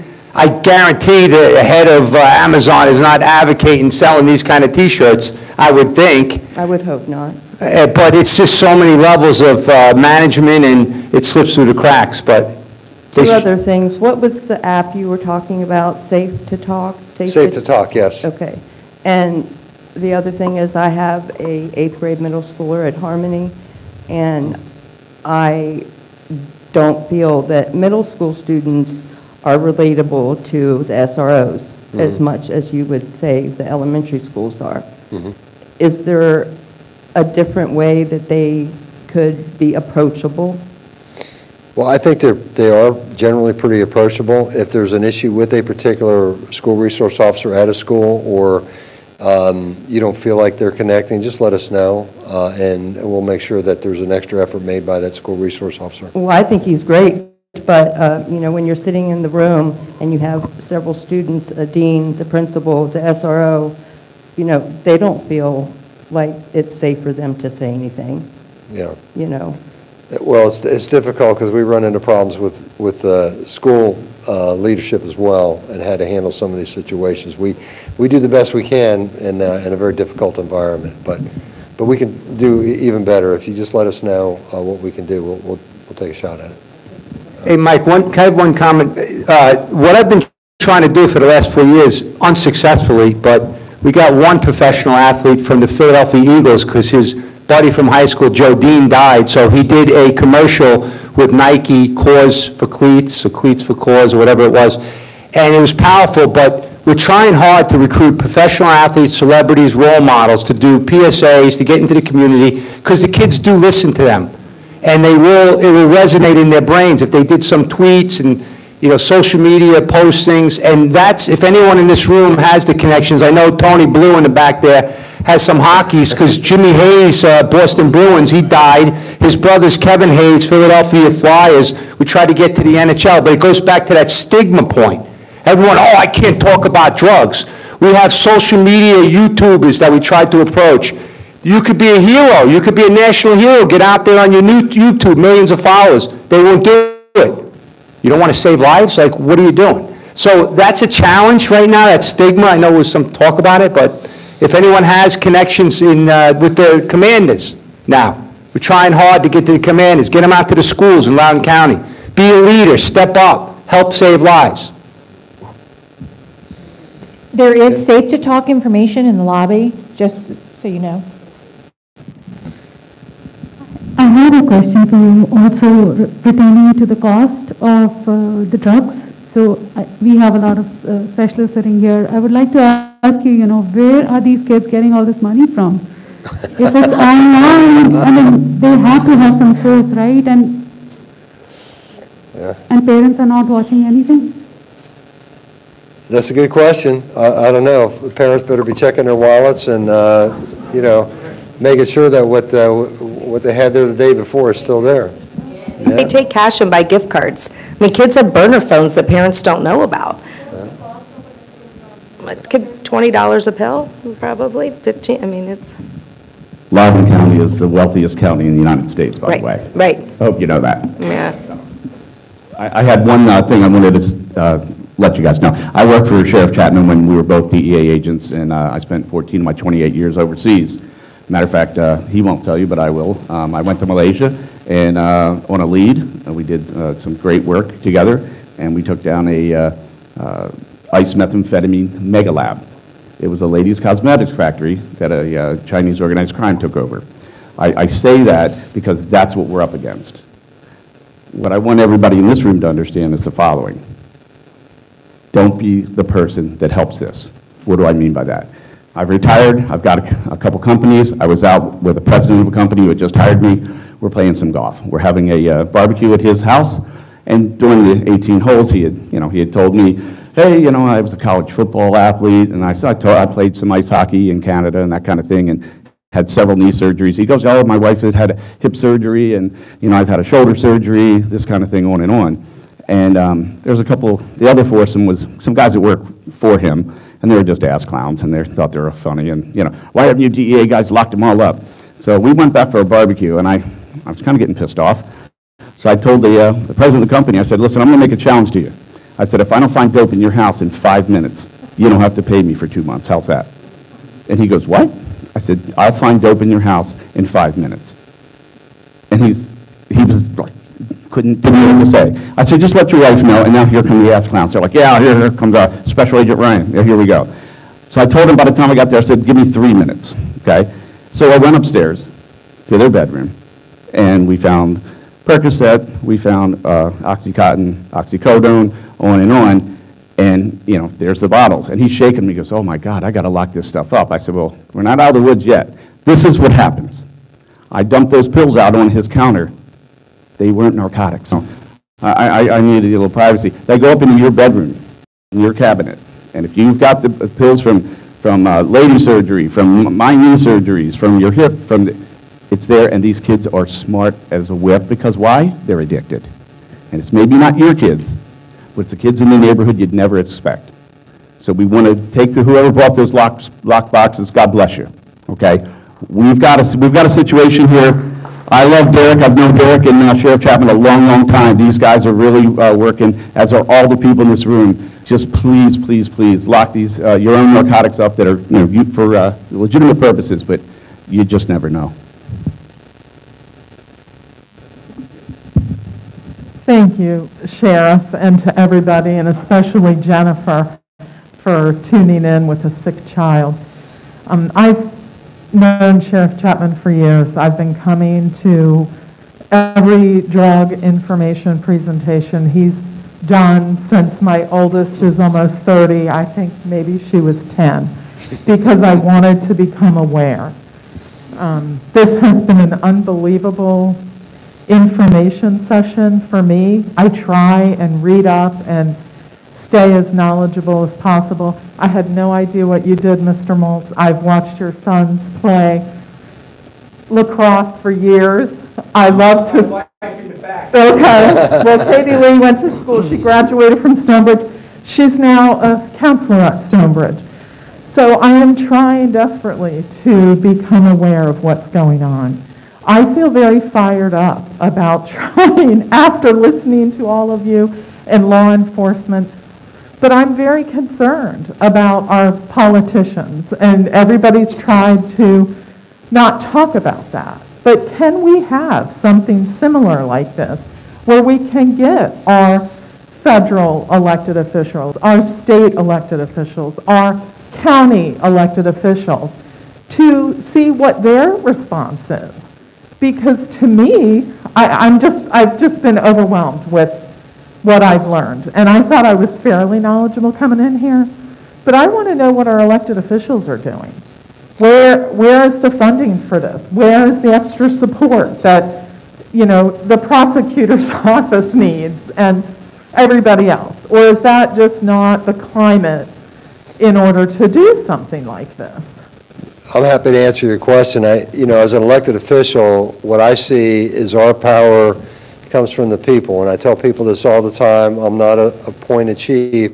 I'm an elected sheriff, and we got a full-service sheriff's office. So I report directly to everybody here, okay? And this is why we're able to pull together a team effort like this. And we do have members of the federal government here. We have every span that you can think of. I think the power comes, and I think you're seeing a lot more of it now, where people are starting to rise up and say, hey, we're the people. We can change this. We can change this. We can make our voices heard. And I don't think that happened a lot. I can tell you when I first ran, it was really hard to get people to the polls now. I think people are going to the polls. They want to have a voice in who is running their government, but I think you find out that the most impact that you're going to have, or the things that impact our citizens the most, are at the local level. I mean, it used to be where, you still have a presidential election, everybody shows up for that, but the president has less impact on what's going on in your daily lives than your county board of supervisors, than your school board, than your elected sheriff, your constitutional officers. All these things really, really matter. So it's important for you. It's important for you to pass this message out to your friends, to your family, to everybody that you know, and let them know what's going on so that we can really make a push for more funding, for more assistance, for more awareness of what's going on, and that's really where it comes from. The power actually comes from you, and what we're doing, we're a conduit to try to make that happen for you. And we're doing the best we can do, and I think it's getting better. I think citizens are rising up to get more involved in what's going on at the local level. But I hope that helps, but we are working on that.